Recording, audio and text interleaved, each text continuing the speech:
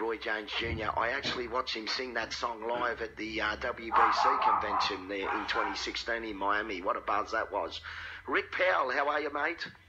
I'm good, Paul. Yourself? Thanks for coming on Radio 2BACR this morning. Pleasure.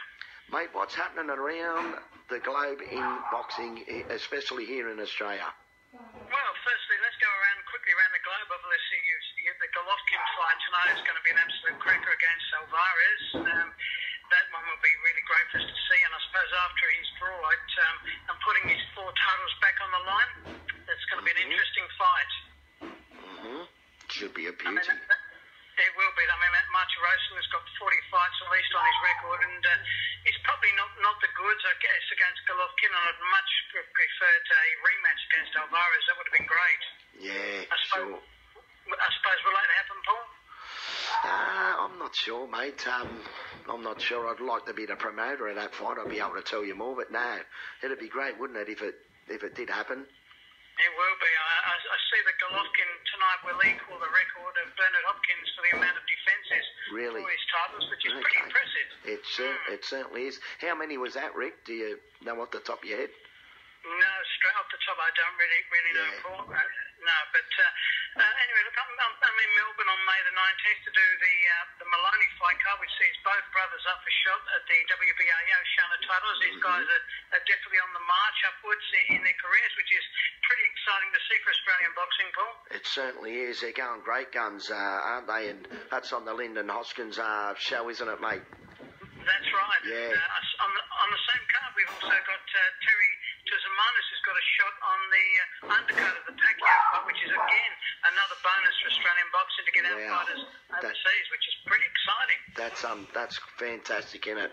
Fantastic. Yeah, we need all these opportunities for our fighters overseas, Paul, and it's good to see.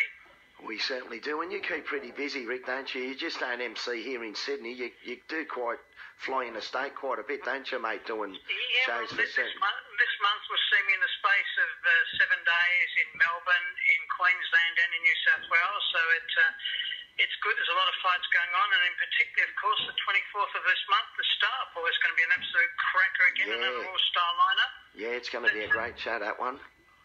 Well, I'll address the elephant in the room with that one. Ben Savard and Kyron Dryden. Lots of bad blood, lots of bad words spoken. That should be a bottle of a fight. Your prediction with that, you think?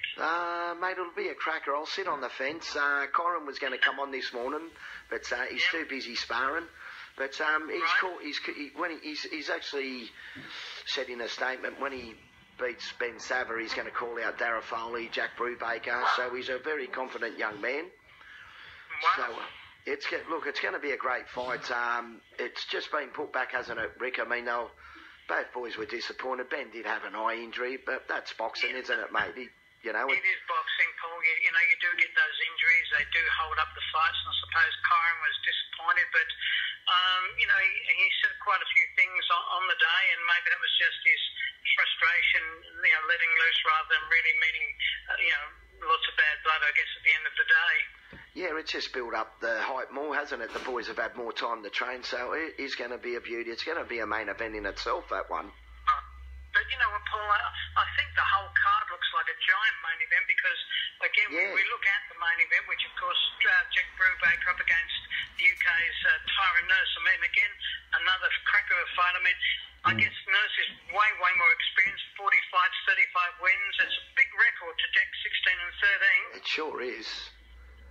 Jack wants to get out there and fight the best, so that's exactly what Jack's going to do. I mean, that's an ambitious fight for Jack. Do you think the same as I do, Paul, with that one?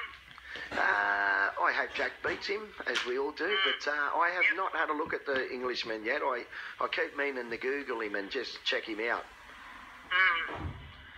It should be a really good fight, though, that one. The main event's going to be a bottle of Paul. I can't wait to see it. It'll be a beauty. So your next event is the 19th of May? Yeah, that's right. Yeah. I'm doing a all-amateur card. The next week. Yeah. Don't forget Club Punch Bowl, Rick. Yeah, that's right. That'll be a great card too. All fantastic amateurs again. Another great night ahead of us.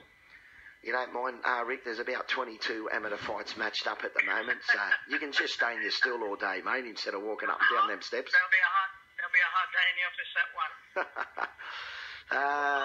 Just coming back to the star pool, if you don't mind. I mean, I noticed that you've got Reynold Quinlan on the card of coming off the back of his loss to Daniel Hooper. He'll want a bit of a show to make a bit of a comeback, I think, to resurrect his career against that Mark Lucas, who's 9-0. What do you think with that, Paul? Well, that fight's going to be rescheduled, unfortunately, Rick.